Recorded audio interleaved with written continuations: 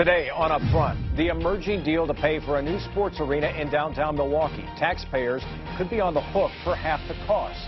Next, a local investor on the future of the project, the need to sell it to the public, and the risks of not doing the deal. Then the growing dead zone in Green Bay, bigger and longer lasting every year. Congressman Reed Ribble on his efforts to save the Bay.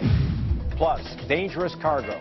Wisconsin's Railroads Commissioner on whether we're prepared for a toxic train disaster. Covering the issues important to Wisconsin.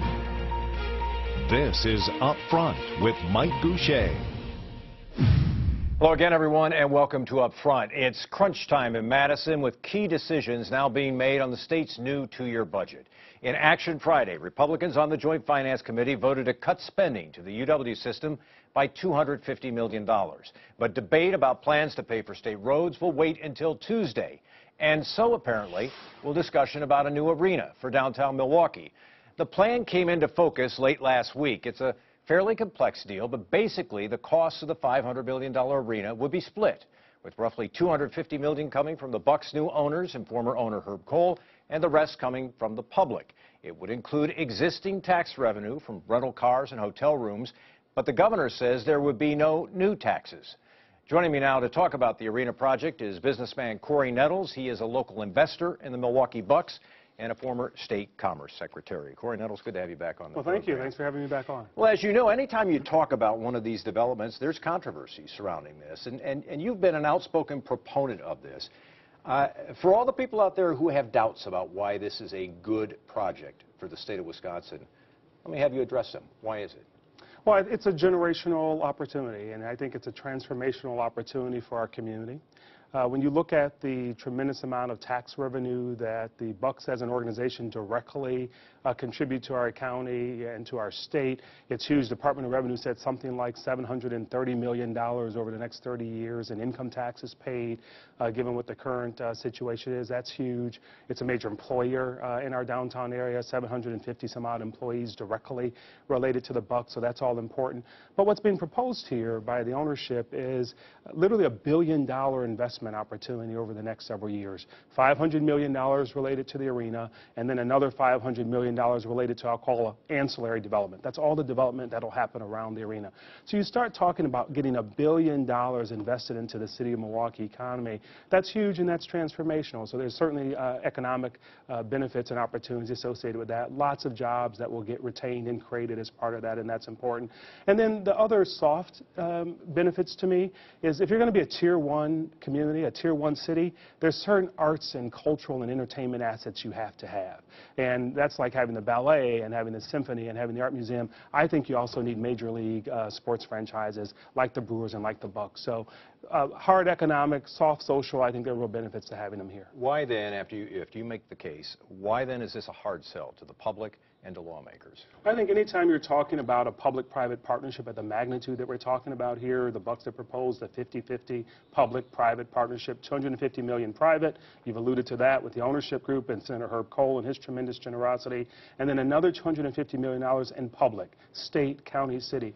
You talk about investing that kind of public money, there needs to be a very, very healthy, robust, and constructive conversation about the investment of those kind of public dollars. And it's incumbent upon those people like me who support the project to demonstrate to the community that there is a sufficient return on that investment that warrants them making it and supporting it. Do you think we've had that robust discussion? Do you think people understand what's being discussed here in terms of the specifics of the deal, or is all of this come out so quickly here in the last few days that people still haven't had a chance to digest it properly? Regrettably not. I don't think that the community fully understands what the benefits are, short-term, long-term, hard, soft, direct, and indirect.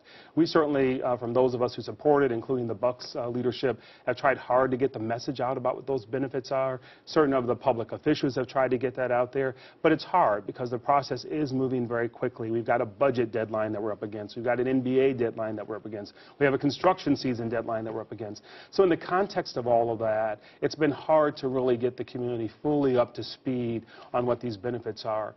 several groups have tested, statewide, whether to do this. And when you present the facts and present the investment and present the return, we've seen that the overwhelming majority of people in the state will support it. But you got to get the story out there in terms of what the benefits are. Do you think there is something of a knee-jerk reaction to we just don't believe that public dollars should be spent on these kinds of projects, whether it's a new arena in downtown Milwaukee, whether it's Miller Park, whether it's Lambeau Field? Is that just the reaction you get? Yeah, there's always going to be a percentage of that. So I'm the former Commerce Secretary, right, and I would have people say, don't go invest in corporate welfare, don't encourage the corporation to move in Wisconsin, don't give public incentives to the company to expand here.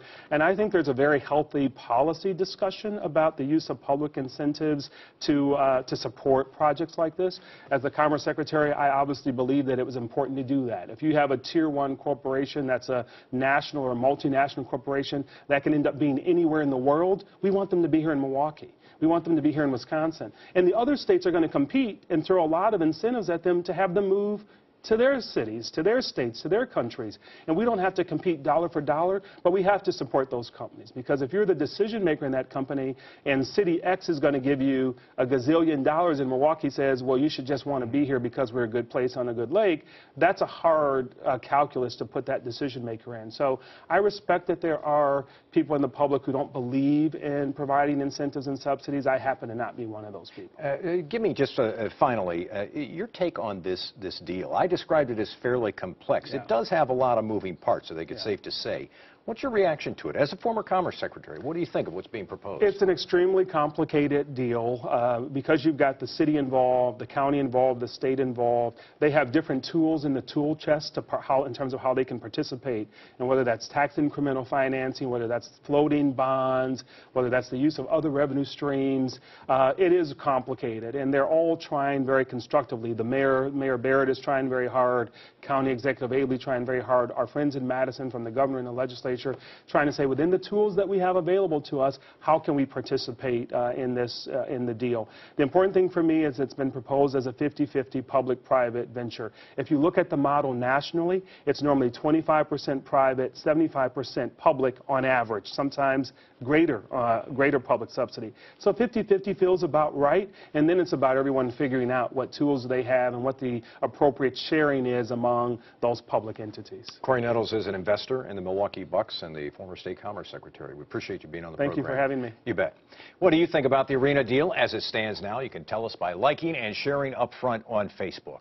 And for up-to-the-minute coverage of the state spending plan, check out the budget blog by our editorial partner, WISNpolitics.com. Coming up later on Upfront, I'll take a look at the political implications of the budget in the next election cycle. But first, the dead zone in Lake Michigan's Green Bay. How did it happen? What can be done about it? That's when Upfront continues.